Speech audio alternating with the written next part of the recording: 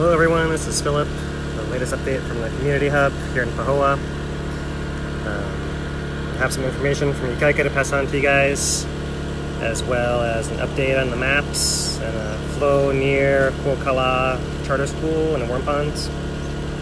So thank you for joining me today. Let's see how my connection's doing here. Alright, am I coming through for you guys? Good afternoon everyone, this is Philip at the community hub. My latest update today on behalf of Ikaika and the rest of the crew who are not here with me today. So how's it going everybody? So it's pretty rainy down here in Pahoa. Not raining at the moment. We'll see, make sure, if the noise gets too much, let me know. I know I got some background noise around here, but I forgot my iPad today. I gotta go with a laptop and I gotta plug it in next to the noisy generator, so please forgive that. Let me know if it's too noisy or if it starts raining too hard and you guys can't hear me. But for now, looks like it's all good, so we'll get going. So yeah, welcome everyone. Here at the hub, everyone just finished eating a nice hot lunch. Evacuees came down, braved out the rain. So seeing it, the hub's still operating, it's still open today. There were some reports of maybe some bad air in the area, but I drove through some fog getting down here, maybe in the area HPP, but for now, the air down here is actually not that bad. Definitely there's a rainstorm happening associated with the big plumes of gas rising from the ocean entry and from Fissure 8. So there's definitely some interesting weather down here. I've heard some reports, I haven't confirmed, but something like over 20 inches of rain in the last week. So it's really making its own weather, which is fascinating. I don't know much about it. Apart from that, you can imagine that all this hot, warm steam mixed with all the stuff is rising into the colder above, and that's kind of what's driving everything. I can't tell you any details beyond that. But there is a lot of steam rising up and a lot of weather all around Kapoho just because of that. So all right, guys. Let me show you guys. Let's see how we're gonna start here. Let me show you guys a photograph that was posted by Bruce Amori in the morning. And this photograph is posted on Facebook, posted by Extreme Exposure Fine Arts, right? So this is from 6 p.m. on Sunday the 8th, yesterday, last night. And what you can see is this is the new flow that's going to come close to the worm ponds. This is the edge of it right here. Kind of goes like that under that gas cloud up through there. Here is Highway 137. And right in here is the school and the worm pond. So that's how close it is. USGS reports today finally gave us a number. They're saying 500 meters is actually how far it is. So our initial reports from Bruce Amori and the boat captains was they were guessing something like 300 yards, but it may actually be more like 500 meters. So that might be 550 yards, something like that. It's an estimate, so it's more or less in that range. Obviously we did the best we can with our initial estimates, so we're happy to have a better number with that, so that's awesome. The flow, it seems to be mostly pouring in at this main entry point over here, where it's going in water, and we're kind of still hoping against hope that the flow will all keep pouring in that direction and not creep over this direction anymore. But it has been kind of creeping according to reports. I have no idea how fast or how slow, but until I know otherwise, I'm assuming it's staying basically more or less in the same spot over here until we see any change with that. All right, so for now, so far so good. Maybe we have a little extra space there between the school and the flow front, but one thing you can see already is this big gas cloud, the laze cloud, is going right directly over the school right now. This one's going right over the school right now. So definitely they're gonna start to have some effects from the gas. So we'll see. We'll keep hoping for the best, hoping and praying for the best at the school over there. So yeah, as far as other photographs that Bruce has posted, let's see what else he's got to offer us. Here's a view of the flow front itself. So you can kind of see in the area right in here is the main entry that's been persistent for many weeks already. So it's kind of in the middle. The new entry is way down over here on the left, right? Way down over here on the left. Or the recent weeks old entry kind of over here. So it's still pumping in the middle, That's kind of been persistent. You know, I thought I might have been dying off, but I was wrong about that. So actually it's still moving through there with a good amount of volume. It's just kind of spread out a long ways, right? But, you know, here's the big entry to the south. Let's see what else we can glean from his other photographs. His picture of the Fissure 8 and the lava river coming down. You can see it's still fairly open in some areas, but crusted over in others. So we'll just move on from that one. Another fantastic photograph, but I'm not sure what we can learn scientifically from that. I'm gonna keep going. All right, here's one that we haven't seen this perspective before. So that main ocean entry I was showing you guys is kind of over here. There had been a big finger, like a big flow that was putting in the ocean right over here, and it's kind of dying off by this photograph. I'll show you guys in the thermal image as well. That one seems to be a little bit cooler than it was before. But in fact, the north edge, you know, here's kind of the north edge. You see there is lava still leaking out here, but that's not nearly as much. So that's interesting, you know. We had looked at the photographs yesterday from Scott and said that there was probably some crusting over of this channel. We'll see that it actually reopened, and maybe it's crusting over and reopening once again. So this thing is still active, in fact. It's just kind of hiding from us. You know, it might be the pulses of pressure pulses or some other process that's actually causing it to cross and then break open. But in any case, this northern part is still active through here, but doesn't seem to be quite as vigorous as it was the day before that. Here's a reverse angle view. Here's once again the school and Warm Pond area down here at the coast, and here's a new flow as it's come, right? So this lobe over here is the one that's kind of creeping over, whereas most of the flow is actually pouring into the ocean over there. So that's what we're hoping, but there is still some movement over here. I can't tell you guys how much. We just hope it stays more or less where it is, right? And most of the volume somehow gets channelized going into that area in the south. So I think that's probably the best of what we know about Bruce's photos. Here's another angle of that same area. I believe it's the same area, yeah. And now this is actually the northern edge of the flow once again. This was 6 p.m. yesterday. I'm sorry, no, by this point this is actually 5 a.m. yesterday. So this information is kind of old from in this section, so let's move on from there. As far as other photographs, there's a few by USGS. We can look at some of these first.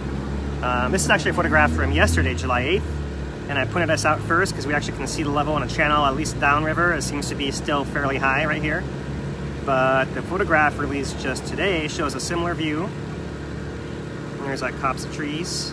And now we actually can see the exposed bank, right? Not just like one level, but a couple of levels, a couple of these ridges on the side are showing the actual bank level, right? And then through here in this area where it's kind of ponding, it seems to actually be crusting over, right? So it seems like for sure the level has dropped again. You know, we hear reports from people who have been on the ground saying the flow still looks high. So I think, you know, it's dropped a little bit, but maybe not that much as far as people can tell. You know, it's hard to tell the size of these things from the ground especially. But, you know, here's some clear geologic evidence this thing is actually dropping, right? Similar to what we saw before after the breakout just downstream from here around Kapoho crater where the original channel drained out. So that's probably the most interesting one from today. Let me see what else we got as far as photographs. This was from yesterday actually, so let me jump over here to our thermal map. All right, so this thermal map was released just from yesterday morning. So let me show you guys the date. I don't want to change my zoom level, but there it is. 8th July, 6 a.m. was the day that this actually was composited. And here's our kind of a zoom in of our area. Okay, so this is the previous one, yeah. So here's yesterday's, or, you know, actually 2 days ago, July 6th. Right, so you can see we have our big channel over here. There's some spillovers happening over here. Here's where we reorganized our bend. And you can see that the channel is basically crusting over in this direction, although it's seeping to the north. Big open channel in the north. Reminding you guys, this is not the most recent one, but we'll get to that shortly. Here's our big persistent spot going in the ocean, as it was a few days ago. Lots of these small breakouts going in the ocean, all through here, all the way down. But, and here's our southern branch that was kind of creeping off over here. And I'll show you guys, it looks like part of this big slab right in here broke off, and now the channel is diverting this way. So let me click the image and switch it over for you guys to see. So there it is. You see that crust is no longer there. it's been pushed down, maybe out of the way. There's actually quite a lot of debris in this imagery right in here. So there could be chunks of that are kind of burst through. And you can see the actual main channel. I'll zoom out a little bit. You can see it's clearly pointing down this direction now. So looking to the north branch, you see it's actually still active right in here, still open in fact. But this lower section is crusted over, and lava is still going over. This section over here is a hot area, still going in the ocean. So it's still active. It seems to be crusting over, maybe breaking open. So it's hard to say anything about the volume right there. Maybe it's just slightly slow enough that it can crust over, but the amount going through may not be any less. It's hard to tell. But it's actually good news that there's lava going still over here and lava still going over here, because it means there's not as much going down here in theory, right? And you know, we all want less lava going towards the warm ponds. Just kind of point out, let me see what we got. I can scroll this down a little bit here. There is some kind of artifact in the data right through here, or some discontinuity just in the actual data itself. So it's hard to see what's happening right in this boundary right in here.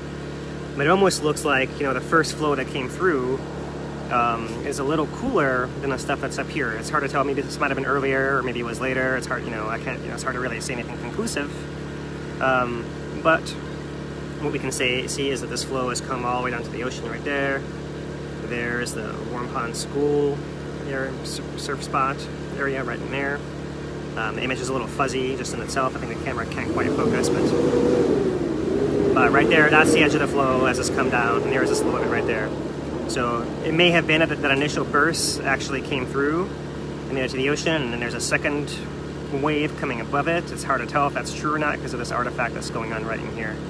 In any case, it looks like the lava has found a path and established a path, and we can just hope that that stays the main channel, kind of going down that direction, right? You know, my concern is still that it's just so close that this thing flops over or spills over, or for some reason starts creeping over this way, as we've seen this entire delta, you know, form over the last month or so, right? The lava's flopped everywhere through here, right? So that we now have essentially a 2-mile width along the ocean where lava has been active going in up to now. So that's our thermal, which is telling us a lot. You know, it seems like, you know, there's still some pathway for sure down through here, right? But that's still crusted over. The pathway that was going down through here is cracked open. So we now have an open channel all the way through here with some debris that maybe was the remains of some of those obstructions out of the way, right? There was also some crust down in that area right there. Let me go back for you guys so you can kind of compare again, right? Before and after, right? There's a little bit of a zoom issue. I can't get it quite much up the zoom, but so it's a little bit bigger in this version, but you can kind of see there that before. And look, the channel is clearly pointing to the southeast right there. And when we go to the one over here, that southeast branch is kind of crusting over. It's probably still flowing underneath there to get to this ocean entry over here. But at least on the surface, the main channel is over here on this side now. Right, so that's what we've been reporting for a couple of days now. So that's good to have confirmation of that. As far as what's happening at the summit, there was an earthquake at 9:20 this morning, I believe. There was a signal right there. I want to say they called it a 5.3, 5.4, I'm not sure. They're pretty close to consistent now. One of our viewers pointed out to us, and I'm sorry I can't think of your name right now, but pointed out that we've had a interesting pattern of, you know, we have actually like a smaller earthquake that causes a drop in the tilt meter that seems to proceed by many hours. Hi kids, how's it going? Oh, some kids are having fun here at the hub. All right, so right here we seem to have a little event that precedes the main spike by a few hours, right? Maybe in this case it might have been 8 hours, maybe it's hard to really tell from there. But if we go back to look at the week, you see we have one there, there's one there, there's one there, there's one there. This doesn't really mean anything to me, you know, it's interesting, it's kind of fascinating, but this one I don't really see one as well, that one you see like a little bit, but if you go back in the data before that, it's really too noisy to see that, right? So one of the benefits of the USGS having cleaned up this instrument, even though it changed our pattern, right? We actually can see the detail in here now, and to see that there actually is something happening, some kind of a, not a midpoint event, but there's something that precedes this big earthquake, right? Something that tells you that it's still continuing in that pattern at least. So that's interesting to see. And looking at our vertical component of our GPS, we see we're still dropping. The line is consistent. You know, we might have some variations where it flattens a little bit, but it's basically still pointing down. There's no change there that's significant. And for horizontal, we're still in that same pattern. If it looks like, you know, we're really at some limit as far as how much it can spread sideways anymore, right? I mean, notice it's still dropping, right? The line is still pointing downhill, so it actually is still dropping. It's just not dropping nearly as fast as it was in these earlier 2 months, right? So that's the interesting part about that. All right, and let's see. All right, so I showed you guys that image already. So, so yeah, guys, that's basically the update with the map. You know, the summit's kind of following a similar pattern. You know, one of our viewers reported there is some ash fall at the summit. That's interesting. You know, most of the eruptions haven't actually put out a whole lot of ash. They've been a lot of steam and some gas. Not as much gas, but definitely some gas is still coming out. We're looking into those reports of how the steam is actually being released during those earthquakes, perhaps. So that's interesting as well. So okay, there Ikaika did post about a possible breach. I asked him, actually we should call it an overflow. It's not exactly a breach, it's an overflow of the walls back there. So we've been monitoring the police scanners. From what we can tell, it's fairly small. Hasn't really traveled very far. And maybe that's a good chance for me to kind of go back over the thermal map and we can look a little bit farther up the river, right? So we've been examining this distal section area right next to the ocean over here. But one thing to kind of point out is you can see this area right here, right upstream of our blockage, right? So it's interesting. Essentially right here, that's our block and all the lava stuck all around it that's stopping the flow from going straight directly that way. The lava is still managing to squeeze around it and come and reestablish the channel right over here below the falls, right? That's where we have the falls, a diversion going above and then pouring over that edge into the old channel. It's pouring over the old channel wall, right? So that's fascinating. It might be that there's extra ponding here is like a bottleneck right here, so not all the lava is able to get through here as fast as it wants to, so it's kind of spilling over, especially in this area right in here, right? And then meanwhile, the photograph released by USGS today shows areas actually, let me look at this thermal. So let's see, here is the edge of Green Mountain right in here, so probably right in here are those trees in the photograph. So they were showing maybe an area right in here perhaps that was showing channel walls that by today are actually dropped down maybe a couple meters, possibly more. It's hard to tell, maybe even more than that, because it's hard to tell the size of those channel walls. But before that was reported, when this was taken at 6 a.m. yesterday morning, you can see there are clearly several spillovers happening in this down area right through here, right? The area that's now kind of drained out.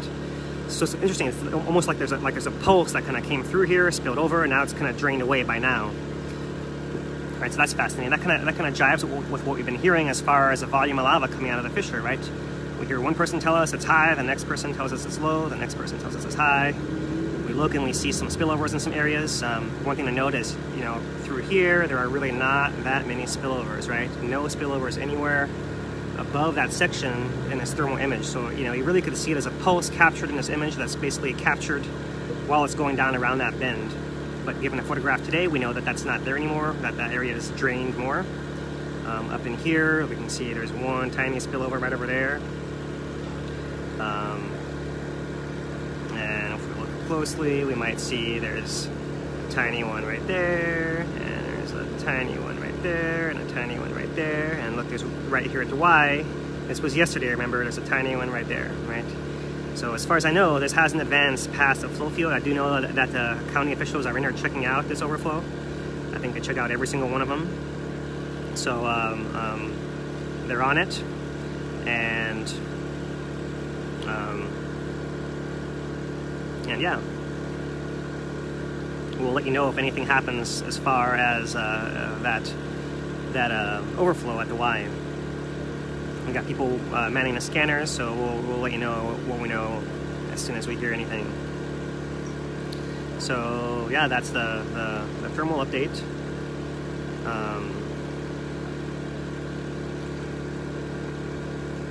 Let's see what else. What else there is to show you guys. So if you guys are just joining us, we're we're talking about overflows up here in this upper area, of which there are not many during this thermal. The level seems to have dropped down again by today, according to, well, it dropped down according to earlier reports today. And the fact that we now, you know, if there actually is an overflow up here in this area, then that means levels are back up again. So it's really kind of surging. It's high and low and high and low and high and low. So one thing that's been interesting to me is, you know, I'm kind of wondering, you know, are we seeing quicker fluctuations of the volume coming out of Fissure 8? You know, it's possible.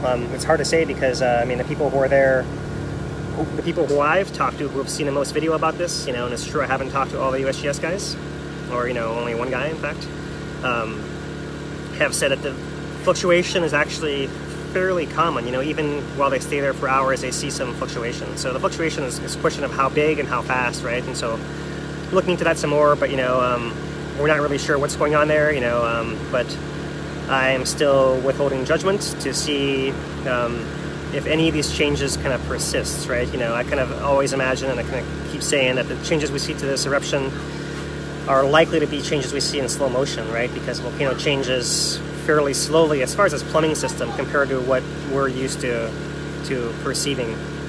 So it may well be that it is changing, and we're just kind of seeing it fluctuate in between that changing process, right? So we'll have to wait and see what's going on exactly there. As usual, kind of present all the different nuggets of information that we have coming in, and let you guys make some of your own decisions, you know, kind of informed with, you know, the information that I can kind of add, observations I can point out to you guys, essentially.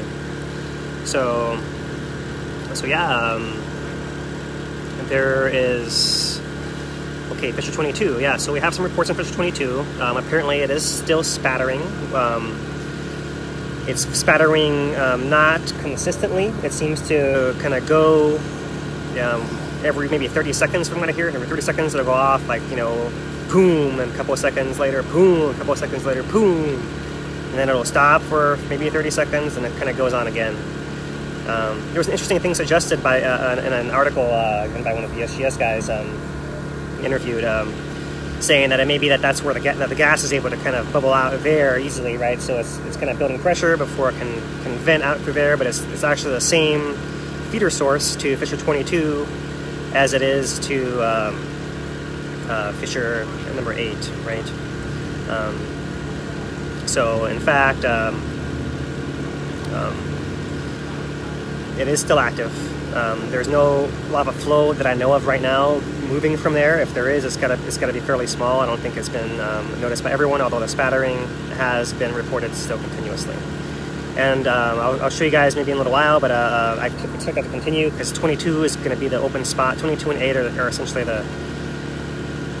maybe two of the easiest spots for the lava to get out of these fissure systems, right? So let me line that up for you guys, see what I can do as far as showing you guys the history of that particular area. All right, just a second here. Turn the camera around. Someone said something about evacuations. I haven't heard of any new evacuations. It doesn't mean that they're not happening. I haven't heard of anything different. We'll let you know. We'll have to probably post something different as far as that. I haven't heard anything about that. Okay, so what I want to do now is actually zoom out from here a little bit. Okay, and I might have some noise in my imagery here, but I want to show you guys something as far as these fissures go. Let me go back to where is it? Right there. That's the frame I need right there. All right. So, okay. Zoom in again. Thanks for bearing with me, you guys. There's something I want to show you here that I think is interesting. So, if you guys look at the line of these original fissures, okay, this image is from May 14th. It's pretty early on. So all this ground has been covered by lava since then, right? But I actually got to go back to this frame to show you guys something. If you look at the line of fissures that exists, you see that from 11, 12, 10, 9, 8, 2, 7, 4, 3, 14, all these line up pretty well. And then right there between 4 and 1, right, it takes a step over to the side slightly. And then it continues again, 1, 5, 13, 6, 15, 19. Over here it's 20 and 16 and 18 and 17. 17 is off to the side, we can ignore it. It's also a step over to the side, right? But actually same direction is interesting, right? So there's actually, the segment of 17 is totally separate, but we have essentially one fairly continuous trend between 1 and 18, then a slight step over, and then a continuous trend from 4 to 11, right? All right, now look at 4 to 11 and the distance between there. The middle of 4 and 11 is right in here. That's where 8 is. Okay. And look at the side of this one. The middle of 18 and 1 is right in here, and that's essentially where 22 is. It's not on this map yet because it's gotta be created still. There it is. There's 22 right there in the middle. Right. And the reason I had to show you that particular map is here by the whatever date this is, maybe it's 15th or 16th. You see that gap. Oh, where'd it go? That gap between these two lines also erupts and kind of connects them right there. So from that point on, you don't really see that detail anymore, right? But that's interesting to me, you know. So it seems like if the crack broke open in two sections, then one section is the one in the middle of it, dominated by 8, and the other one is by 22. So that's why I think we'll actually see 8 and 22 still open the longest. You know, I don't think it's any big deal, you know, as far as 22 being active, that anything is shifting back and forth. I think it's just the easiest, most open spot of those two areas, right? So that's basically what I want to show you guys as far as that goes. And for you guys just joining us now, we can recap our beginning of our broadcast, which was kind of involved the imagery here, down here at Kapoho, right? So here's a thermal image taken at 6 o'clock yesterday morning. So that would be 30 hours ago, more or less, something like that. And you can see the channel is now open and established all the way down to here. The Ahalanui spot secrets, Kua O Ka Lā, are still safe. USGS is now reporting it to be 500 meters away, less than 600 yards from there to the edge of the flow.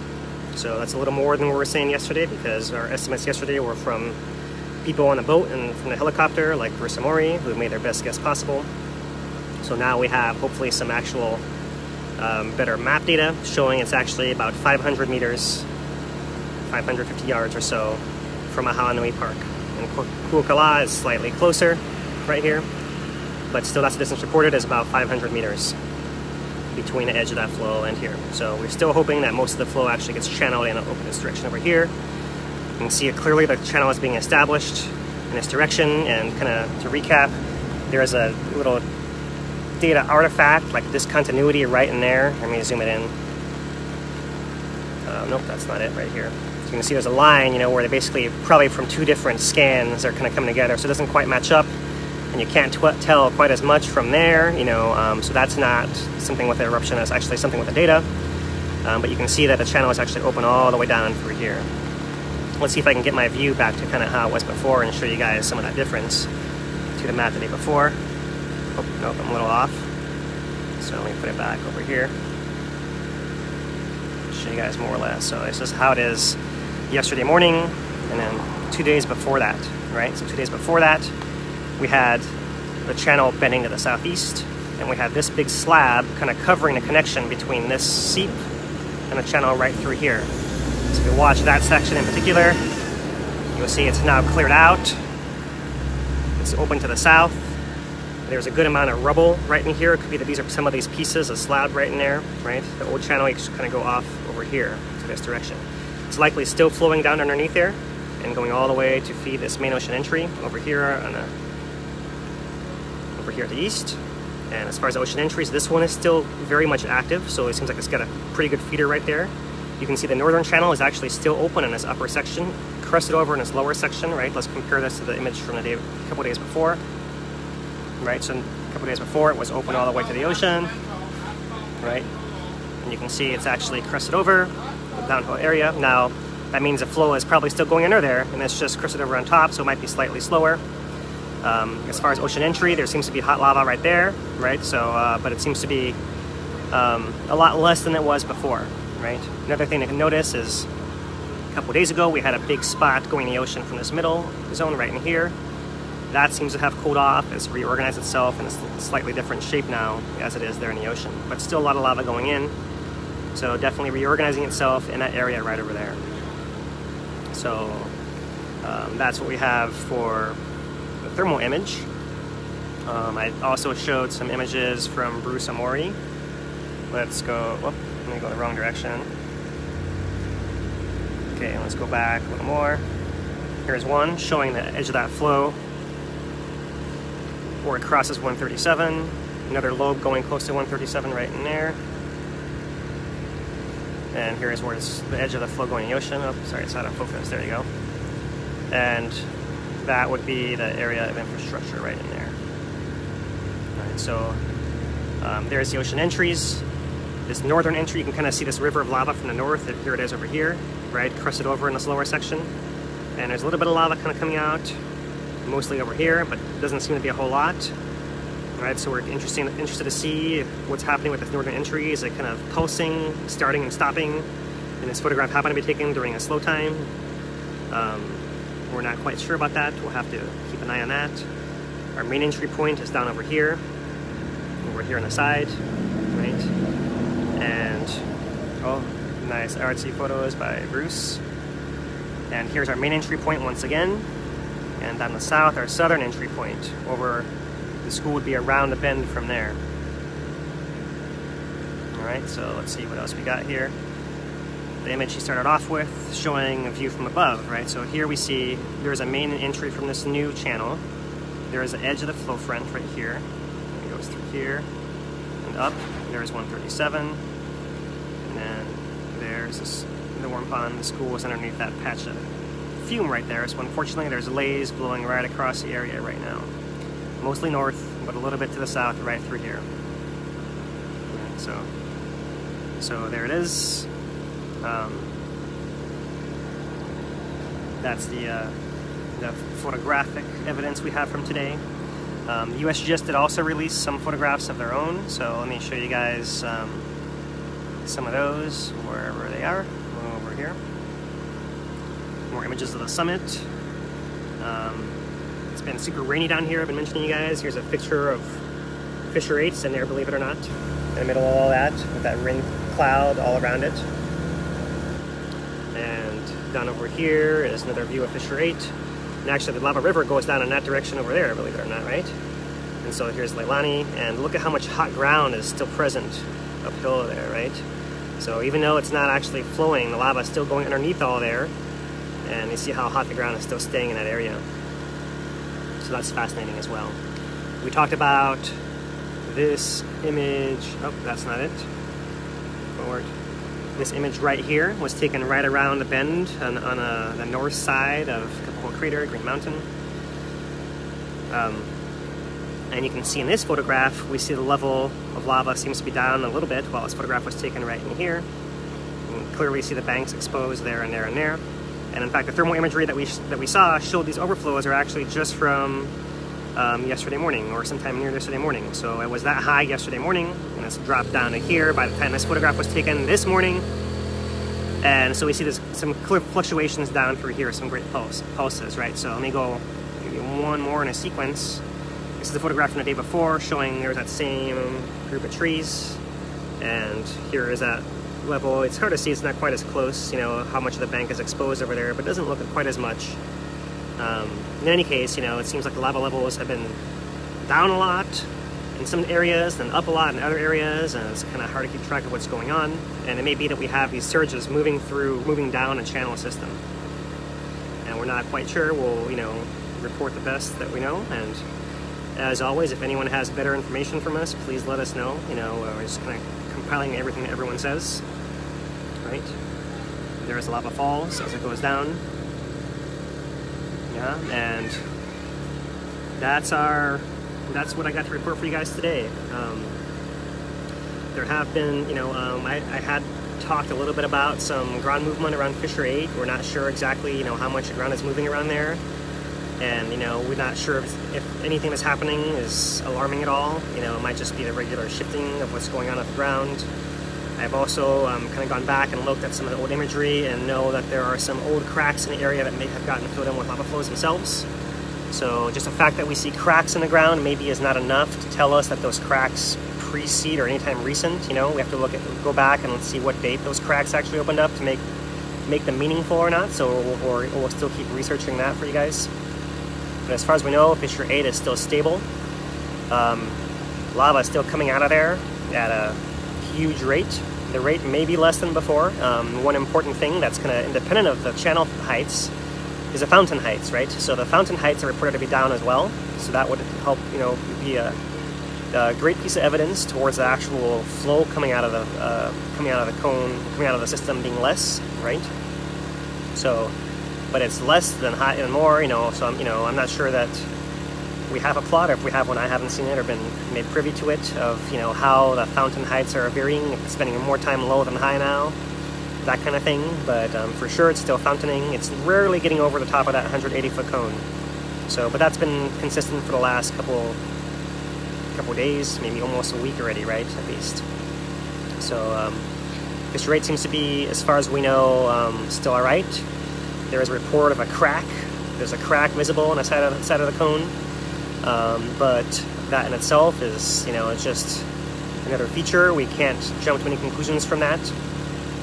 Today, because of all the rain, everything is steaming, including that crack, so we gotta be careful for that.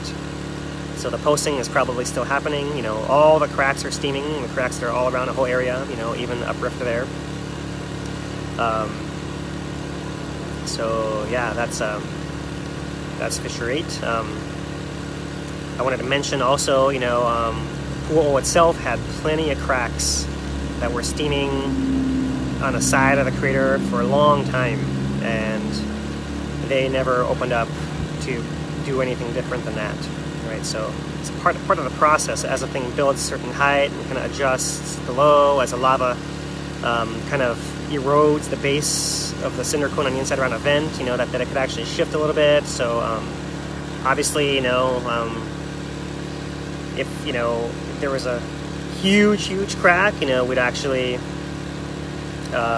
would want to investigate that further. But as far as I can tell, I haven't seen any photographs of this thing yet, so I'm not willing to jump to any conclusions. As far as I know, there's just kind of, you know, business as usual at Fissure 8. So once again, you know, we're not sure about the volume of lava really coming out. You know, I think that's a hard thing for people to measure, right? You know, we've made a lot of assumptions about the channel depth. It's hard to tell, you know, what we actually can say about the volume depending on the cross section of the river. We have seen in several spots the level go down to expose the banks, and to me that's the most telling thing, you know, showing this level is down. And then when the level is up again, that's when we see overflows along the banks. So the fact that we see overflows and then banks exposed and overflows and banks exposed, that to me is what's kind of dictating this posting pattern that seems to be what's being reported to people, by people around. So yeah, once again guys, if you have any more questions, let me know. Otherwise, we'll wrap it up here from the hub, and as soon as something else is new, we'll let you guys know. I don't think there's gonna be much. Well, we'll see about the aerial flights happening this afternoon, this evening. Okay, evacuation notice for Cindertown. Let me look into that just a little bit, because I am not sure about that. So okay, let me see.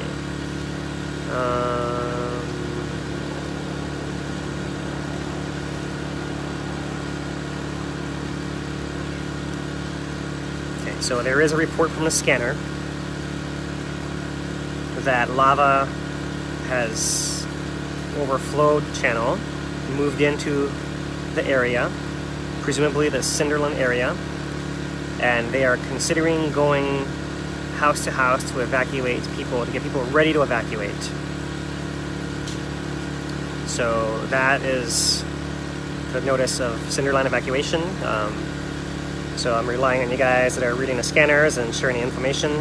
I'm not sure exactly where that breach is down there. The thermal image we have is from yesterday morning, so you know, anything we were to look at over there would kind of be speculation. We can kind of look. a little bit, but let me turn the camera back around here, you guys. So this was yesterday.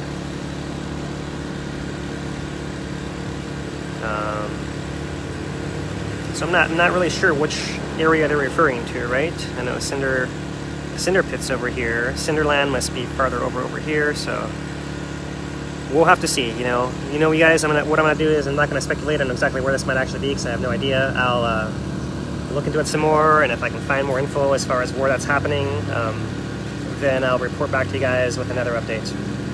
Seeing as I don't know and I don't want to say what's going on, so stay tuned, you guys, to the feed updates. I'm sure that I believe Hawaii Tracker is getting ready to post something about those evacuations.